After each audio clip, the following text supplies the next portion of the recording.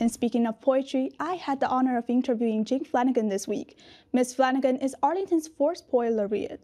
You may recall she was appointed by Select Board in January 2023. Flanagan is one of the founders of the Arlington Center for the Arts, a linchpin of the artistic community here. What role do you see poetry playing in here at Arlington for local perspectives? Oh, I think it could play a much bigger role than it does. Although I think that lately a lot of great things have happened. For example, this is my second year giving the invocation at the town meeting, which influences, I hope, a number of people to think about poetry.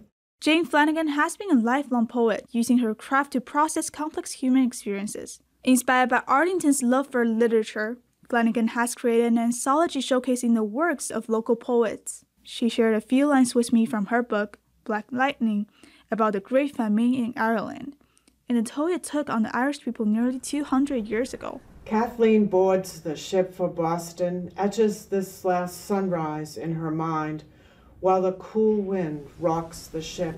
A day out to sea, and already sickness, black fever, scarce air, seeping water.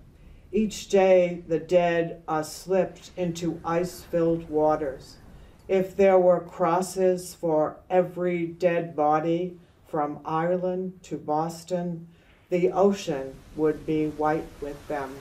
I think that poetry should be a part of everyone's daily life, of course. Flanagan recently saw contributions to a planned publication called Anthology of Arlington, Massachusetts Poets. The deadline for submission was Wednesday, May 1st. Flanagan told me she was looking for poems by people who live or work in Arlington now or have spent a good deal of time in Arlington. This ongoing project is sponsored in part by the Arlington Center for the Arts.